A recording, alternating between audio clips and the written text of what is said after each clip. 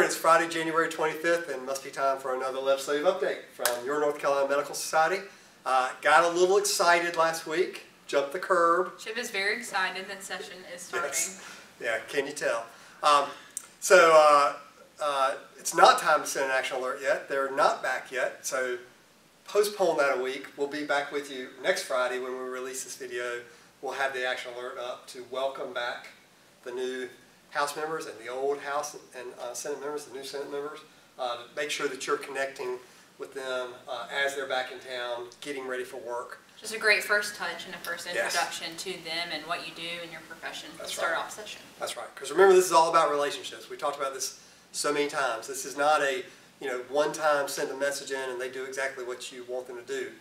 We want you to get into a regular conversation with them so they know they can trust you. You have a conduit to get in when something is being decided in short term instead of you're on a list of names that have been calling during a very busy time. We want your name recognized. This is a great first step. That's right. This is setting us up for success. Yeah. Schedules, right? So we come back next Wednesday.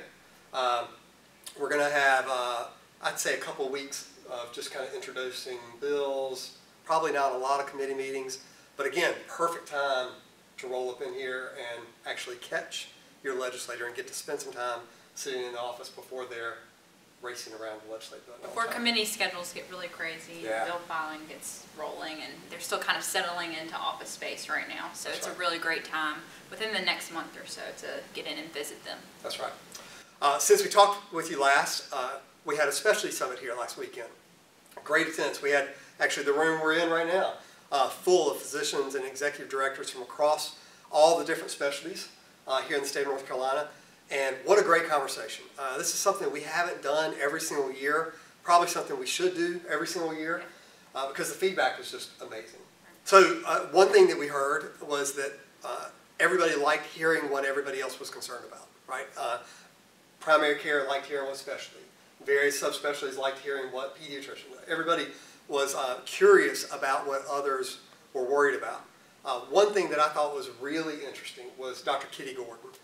She's an eye physician, was talking about the struggle they had on scope of practice last year and how they were surprised by what the optometrists had introduced. That they couldn't even believe that the legislature would pass something like that.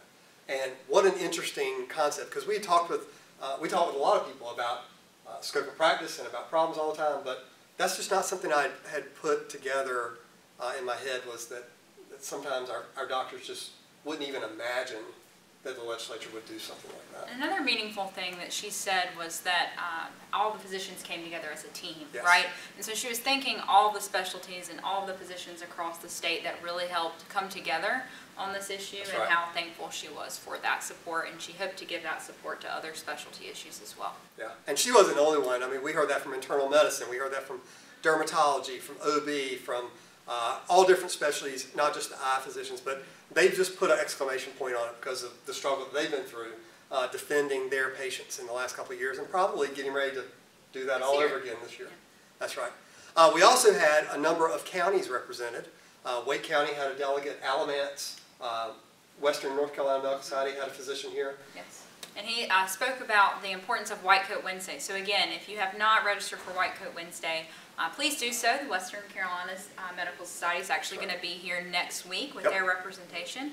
So we're really excited that they're going to kick off session for us with Dr. Reeder, our president. Yep. So I think we're going to have a great first day. We'd love to have you on another day. If Wednesday doesn't work for you, we're happy to have you on something other than a White Coat Wednesday. Come on Tuesday or Thursday. That'd be great. Just reach out to Sue Ann or I or somebody here at the Medical Society, and let's figure that out with you, because we would love to have you here in Raleigh so you can have a better perspective, so you can build on that relationship like we're talking about, and keep the conversation open between you and your local legislators. And don't forget, you could also be Doctor of the Day as well, in addition to participating in White Coat Wednesday. That's right. All you have to do is reach out to the Speaker of the House office to do that. All right, so that's kind of an update of where we are. It's still kind of slow, like I said, because we're not into the real business, but we'll be there next week. So hopefully next week we'll have a better idea of what we think the schedule overall, when we're really going to get busy. We'll be highlighting some opportunities for you to come in for White Coat Wednesdays to really focus in on certain topics, on certain Wednesdays, and committee assignments. And then also, like I said, introducing you to using muster again, getting you used to that so we can use that as a platform for communicating with legislators. So we hope you have a great weekend and look forward to talking to you next week.